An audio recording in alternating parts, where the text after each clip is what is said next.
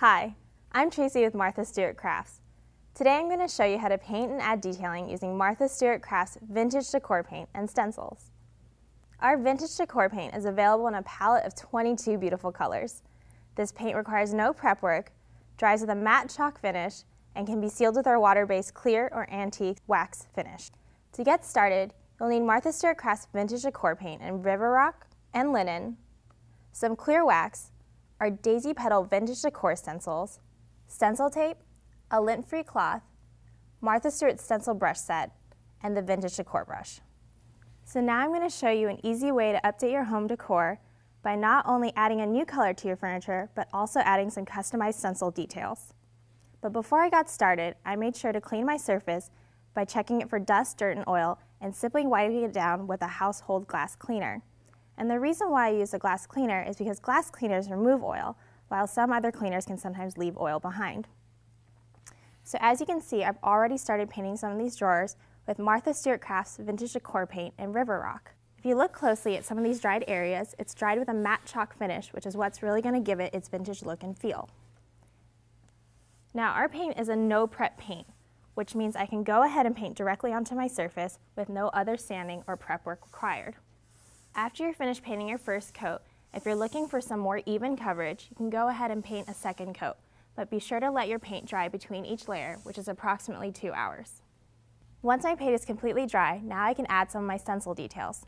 I love this daisy stencil for my daisy stencil pack. So I'm going to place it onto my surface right here.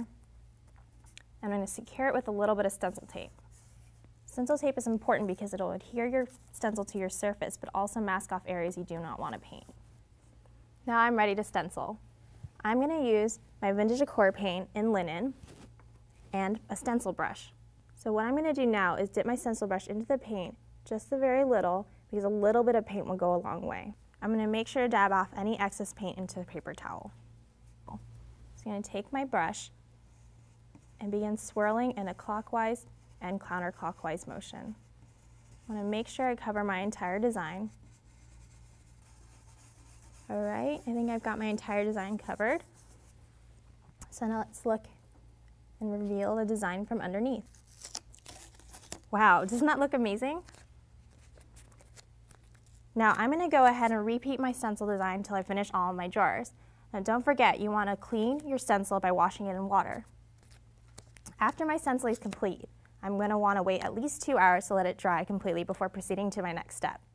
So now that my painting and stenciling is completely dry, I'm going to want to seal and protect my project with my vintage decor clear wax.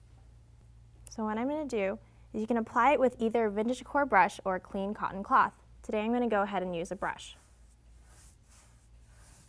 So what you're going to do is brush it right onto your surface.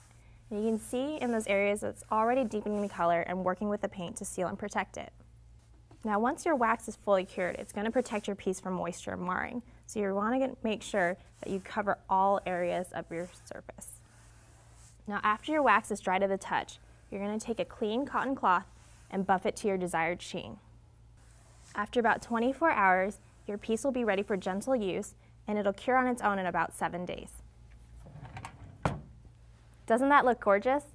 I hope you're inspired to customize your decor by painting and stenciling with Martha Stewart Crafts vintage decor paint and wax. To learn more about Martha Stewart Crafts vintage decor paint and stencils, visit michaels.com or your local Michaels store.